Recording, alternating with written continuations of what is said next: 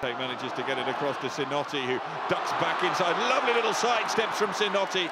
That's what Kingston Park has been missing in the 3 months that he's been out. Beautiful hand, Sinoti tries to get away. Hitch kicks his way out of 2 tackles, still going here. Walden, he got it away to Sinoti. The acceleration after the sidestep dragged him past the defence, and then it was a straight one-on-one. No chance for Tuala.